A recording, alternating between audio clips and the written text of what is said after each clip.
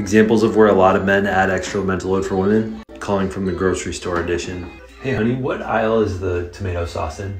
Hi, excuse me, could you tell me what aisle the tomato sauce is in? Hey honey, what size diapers does our toddler need?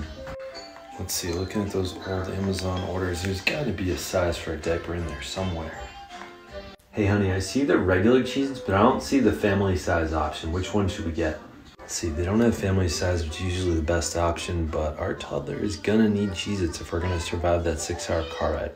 All right, we're just gonna have to get 2 of these. Make an executive decision. Hey honey, I saw peanut butter on there. Do you want chunky or creamy? And or like, do you care about like if it's like the natural sugar versus like the high fructose corn syrup? I mean, that stuff's way cheaper. Let's see, she doesn't, I don't remember the last time we've had chunky peanut butter though, so I'm pretty sure it's probably just creamy. Let's see, given that it's like $2 cheaper and we're really tight on cash, we've been making a lot of other cuts, I think we'll be fine with the cheaper stuff. I don't think we've ever gotten that expensive brand before.